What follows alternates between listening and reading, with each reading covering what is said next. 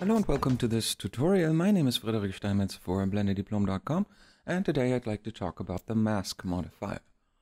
Now in my eyes the Mask Modifier is mainly useful in the viewport, not so much in the final render, but last time I said that, YouTube got angry, and of course you people were right. This modifier also has its merit in the final render, but I mostly use it for modeling. So let's see what I mean with that by adding a mask modifier, and our object's gone. The reason why it's gone is the mask modifier doesn't do anything without a vertex group, except for by default hide everything that's not in the vertex group. So right now we don't have a group, so everything is hidden because everything is not in the group. If we switch the direction, everything is there again, but let's first create the vertex group. I'm going to just press plus here and name it mask. Now if I go back into edit mode, you can see the vertices here are selected. And if I press assign, all these vertices will have a weight of 1. Now if I go back out from edit mode and I choose my mask here, my cube becomes a wireframe. Now this kind of confused me the first time I did this, but it's actually not a bug. The reason why this became a wireframe is, if you look at this, there's no face selected. There are no vertices selected that form an entire face. So all that's left by the mask modifier is actually those edges. And my personal preference is to switch this, because I actually want the vertices that are masked, that are selected here, to be hidden.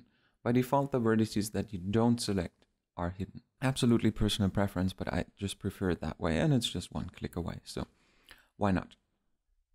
So now we have the insides of my cube in plain view, and we can check if there are any problems. In object view mode, it doesn't look like there are, but once I go into edit mode, you can clearly see I messed up here.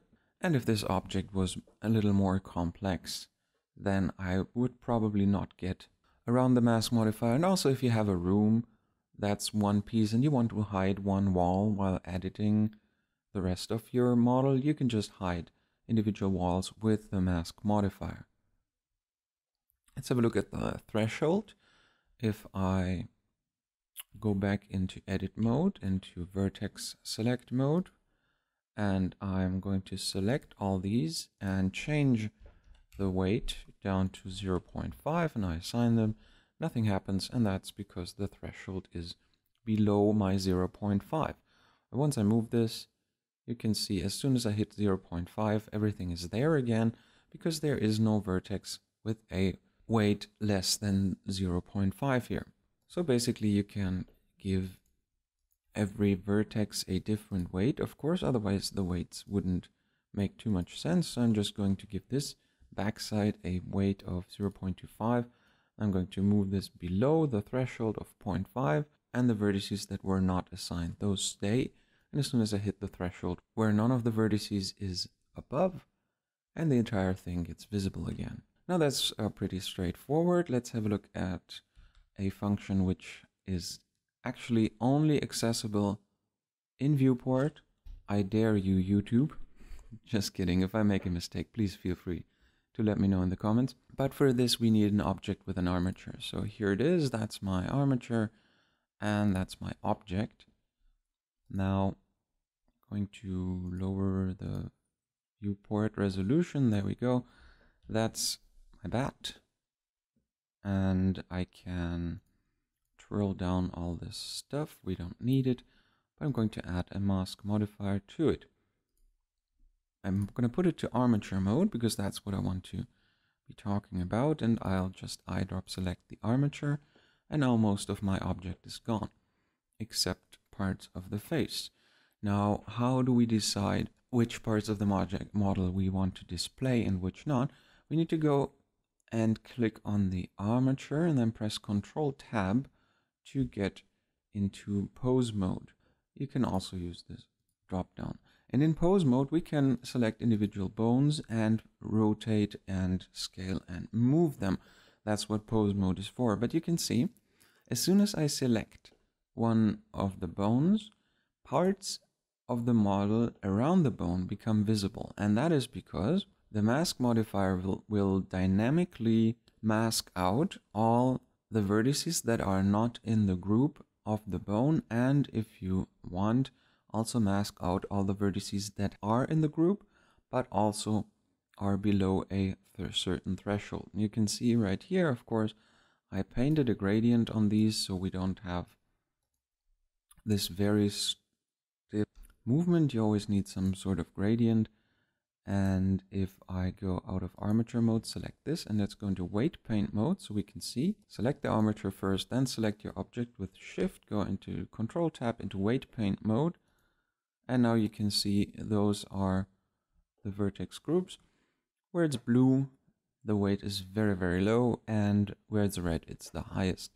So if I have this body bone selected, it's my shoulder blades. I should have taken another one where I didn't make a spelling mistake, but hey, why not? And if I now increase the threshold, you can see individual faces disappearing until I'm all the way up and everything's gone. So this is really handy if you want to display parts of your object and only want to affect the vertices that actually belong to the bone already, or maybe you want to quickly check if you made a mistake and there's some faces over there that definitely don't belong here. You can just click through the bones, and if you render this, then either Blender will go with the last bone you selected, and I think in object mode it's even kind of random. So there we go, that's a feature that I think is only for refining your meshes, even though I get a little anxious saying that. Anyways, just in case I now infuriated too many people, let's have a look at one where it's actually, you can't go around the mask modifier even in editing. So let's have a look. This is my object and it has a cloth simulation on it, followed by a subdivision surface modifier. And if you're not familiar with this, those are sous, and you can use them to pull cloth together, which is really handy, and it's part of the simulation.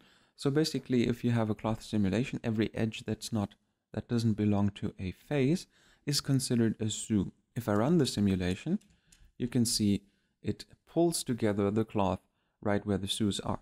But the subdivision surface modifier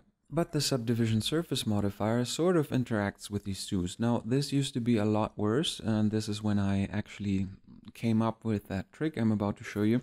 They pretty much fixed this, so it's not entirely necessary anymore, but I still want to show you how I fixed this back in the days, because there might as well be another situation where this comes in handy. Now, of course, I can't delete these because they're part of the simulation. So even after the simulation is gone, I can't delete them because then I change the number of vertices and that messes up the situation in hindsight.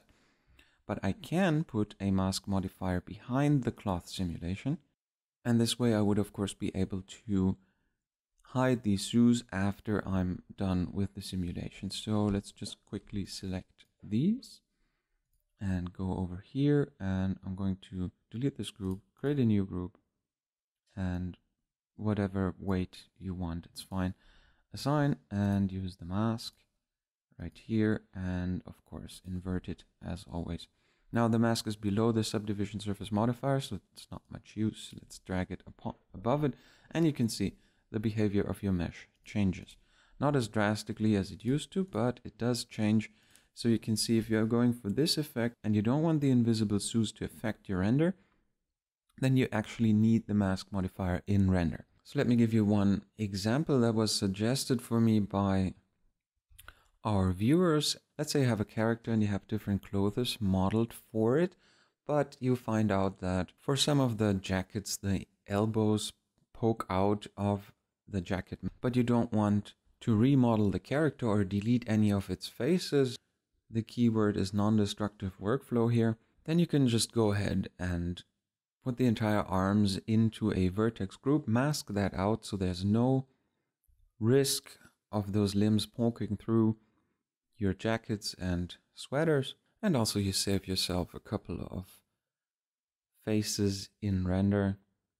So that would be a situation where you actually use the mask modifier for rendering. So that's it about the mask modifier. I hope you learned something here. And as always, please do try this at home. If you think you've learned something from this video, please go ahead and hit that like button. If you want to see more videos of this kind, please go ahead and subscribe to our channel. And if you're interested in cycles whatsoever, please consider buying our book. It contains all the information about every node, as well as a lot of tips about performance, denoising, and so on.